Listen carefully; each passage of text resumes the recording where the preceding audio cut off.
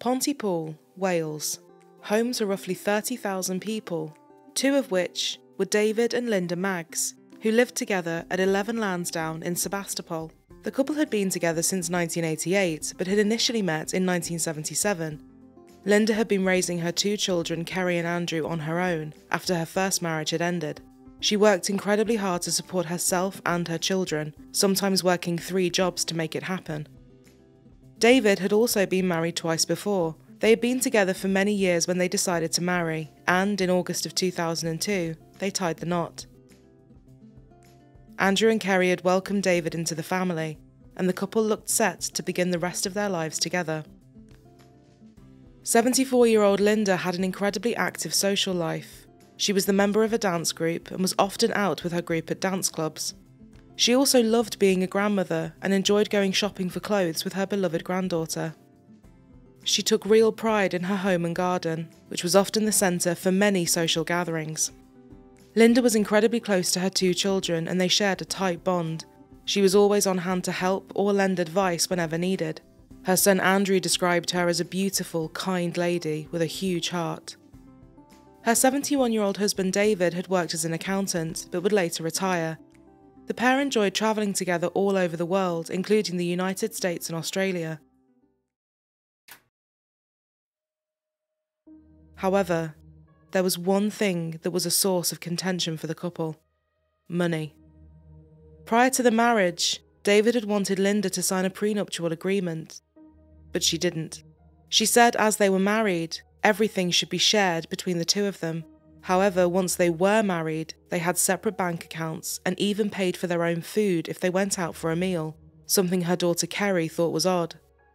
David didn't share her busy social life. On the occasions he would go out with Linda to her dance shows and clubs, he wouldn't engage or participate. Instead, he would stand outside the venue and smoke.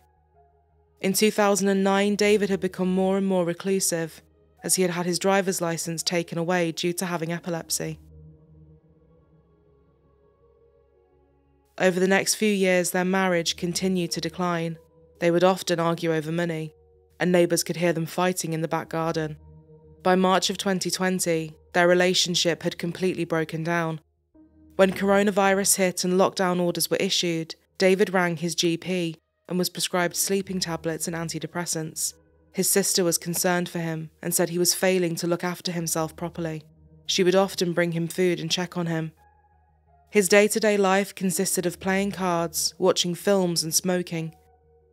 He had been in ill health for several years, having survived 2 heart attacks and spending 5 months in hospital, as well as suffering from emphysema. Lockdown was also very hard for Linda.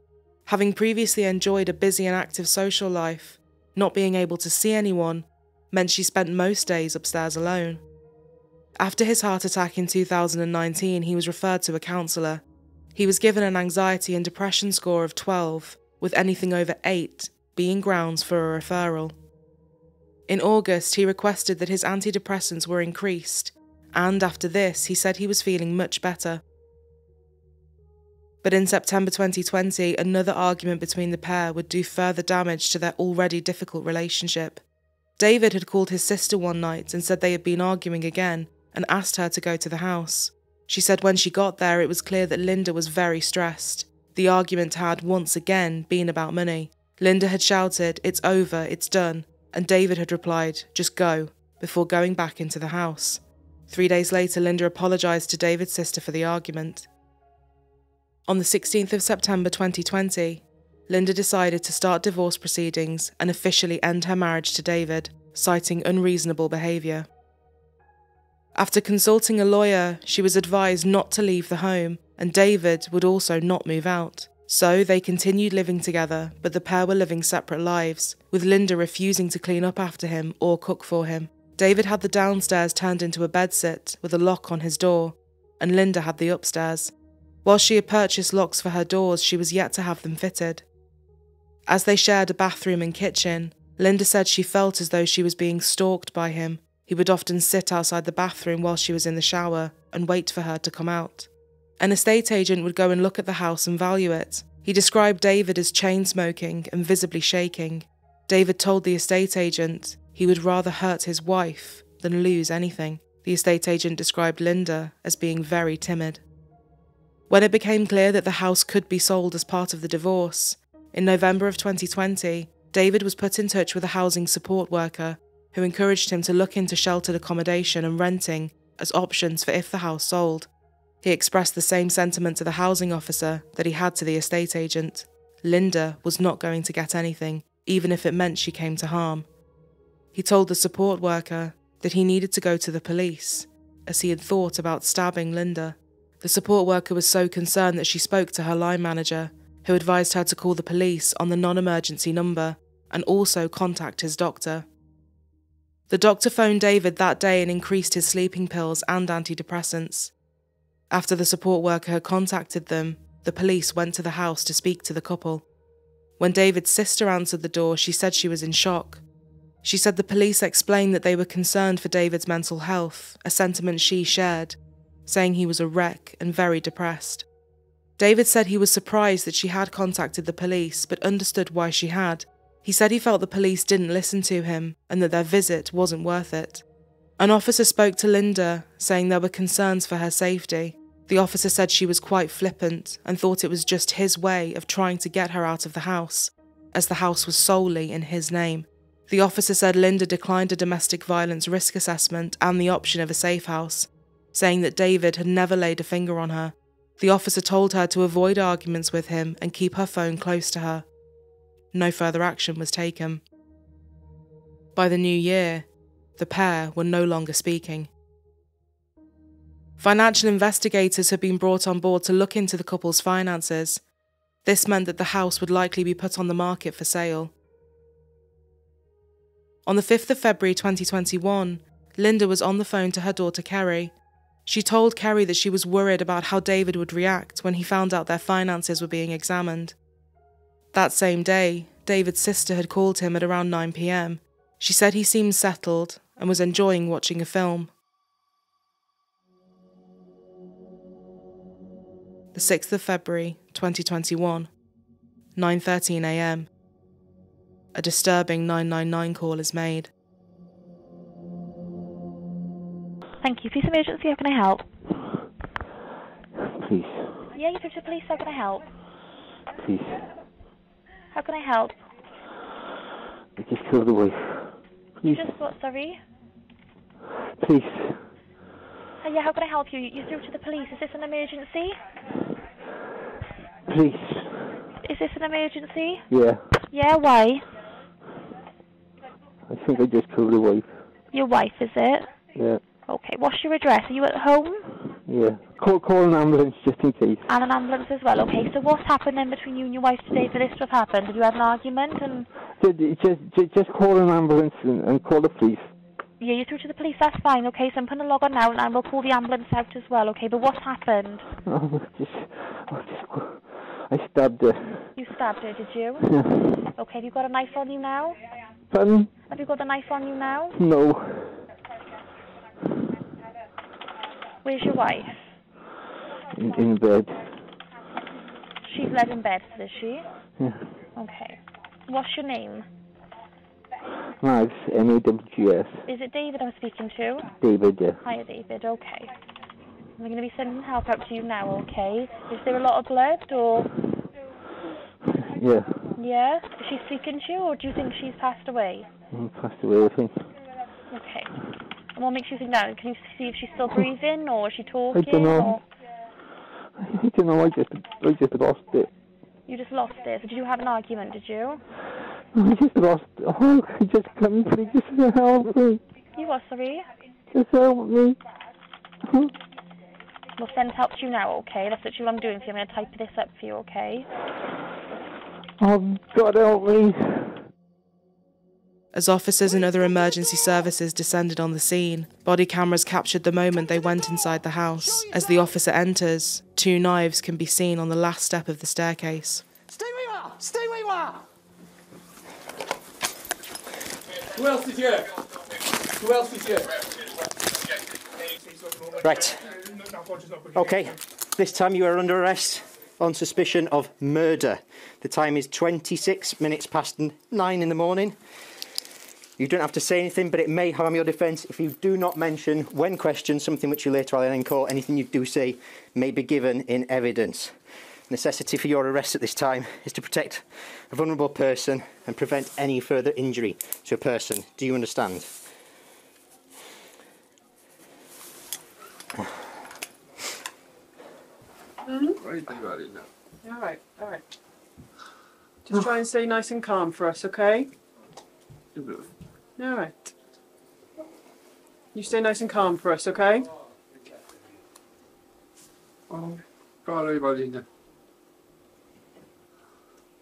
That's enough of what? She tried to steal 2 houses off me. Okay. 2 houses, for God's sake. Okay. I spent 5 months in hospital last year. Okay. What was that for? Hard. Okay. She came to see me 3 times. The rest of the time, she ransacked the house, got hold of all the paperwork, destroyed all the paperwork,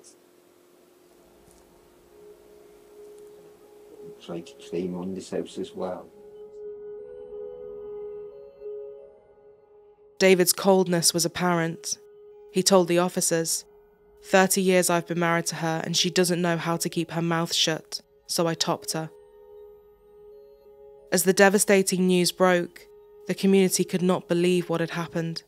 Flowers were left outside the home, and Linda's children were being supported by officers as they faced this horrifying new reality. The truth about what exactly had happened that morning would soon come out. Even though the upstairs was Linda's domain, David had gone up there and taken 2 large red kitchen knives with him, leaving one outside the bedroom door, and he took the other one into her room at around 9 a.m. As Linda lay in bed under the sheets, her estranged husband walked into her room. David told her he wanted to talk about their separation and impending divorce, but she told him that that conversation needed to be left to the lawyers, and she wasn't going to discuss it with him. David became enraged. In a frenzied attack, he stabbed her multiple times. Linda, who was 4'10", had suffered an appalling catalogue of injuries. She had been stabbed 15 times in the neck, head, stomach, and chest. Her arms and hands had defensive wounds, showing that she had tried to fight him off with everything she had. She had also sustained 2 broken ribs.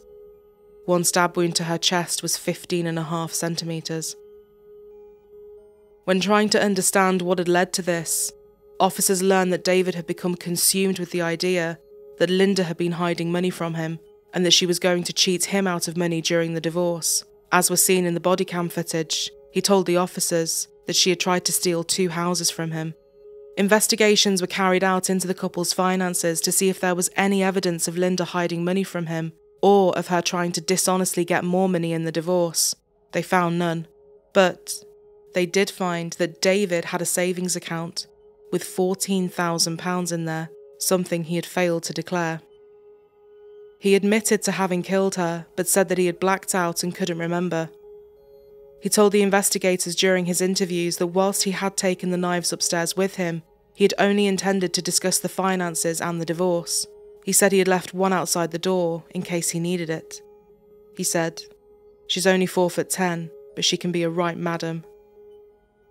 The police soon learned about his history of threatening to harm Linda, and soon another witness would come forward with a worrying story to tell.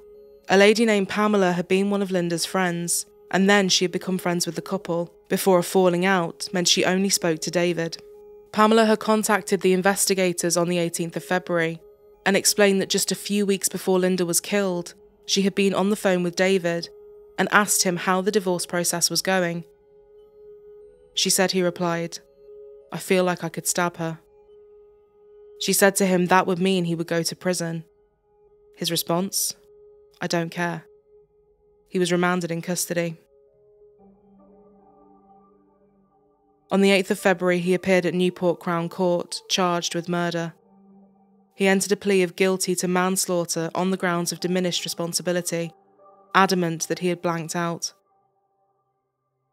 Judge Michael Fritton would preside over the trial at Cardiff Crown Court, which began on the 11th of January 2022. Judge Fritton told the jury, "It's admitted David Maggs killed Linda Maggs, but there is a dispute about the circumstances in which he killed her. There's a dispute about his mental state on the day he killed her, and there's a dispute about his responsibility for killing her."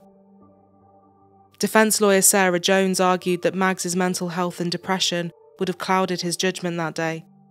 Evidence of his past health clearly points to something very, very wrong with his functioning at the time. "I accept it does not excuse what he has done," she said. Psychiatrist Dr. Nuwan Gulapathy told the jury, "In my opinion, the degree of his impairment due to depression is significant. This is a case where there are clear and significant mental health problems. In my opinion, this is a case of diminished responsibility." But there wasn't a clear medical consensus, as another psychiatrist, Dr. Thomas Wynne, said he didn't think David Maggs had depression. The court heard that David felt he had been stung by his 2 previous ex-wives, and was adamant that Linda was not going to get any of his money.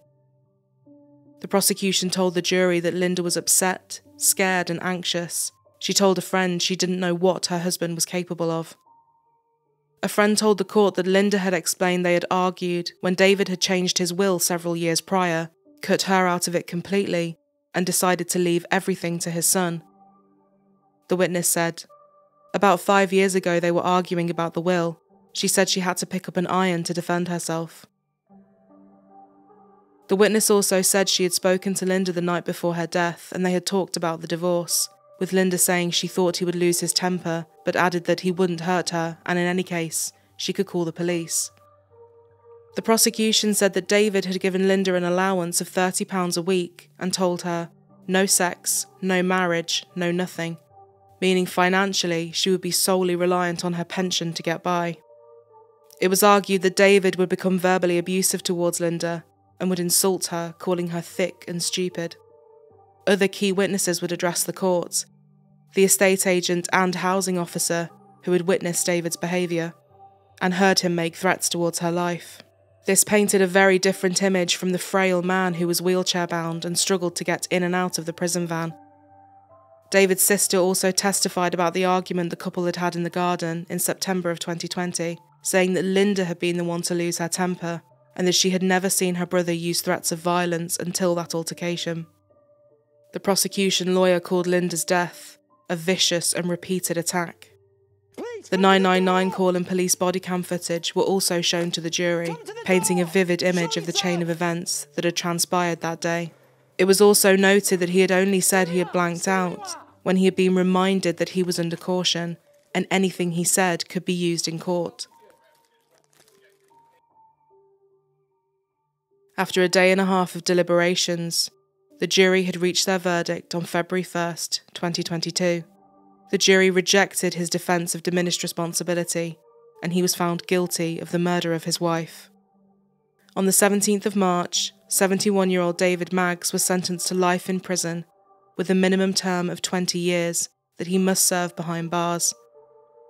His defence lawyer Sarah Jones said that due to his health and age, however long his sentence was, he would likely die in prison. She said he had asked her to tell the court how sorry he was, and that he wished it had never happened. When sentencing him, Judge Michael Fritton called David a self-centred, self-interested, bitter and unpleasant man. You had come to resent Linda in a whole variety of ways. You resented her still having a life, a social life, female friends, loving members of family. You resented her having the courage to stick up for herself and start divorce proceedings against you. I don't think you care about anyone other than yourself, he said.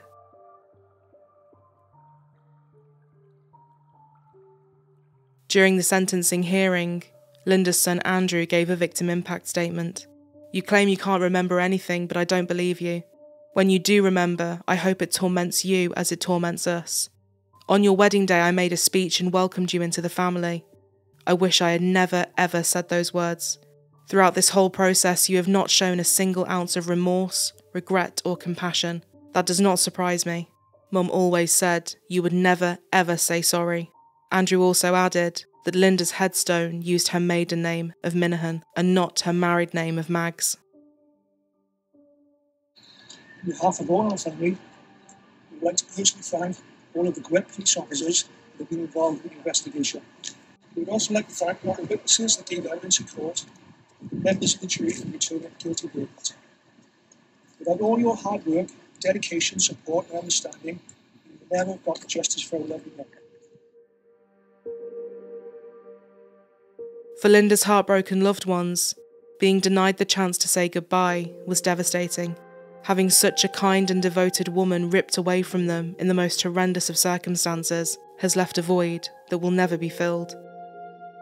Linda's memory will continue to live on through those who knew and loved her, and she will always be remembered as a devoted mother, grandmother, and friend.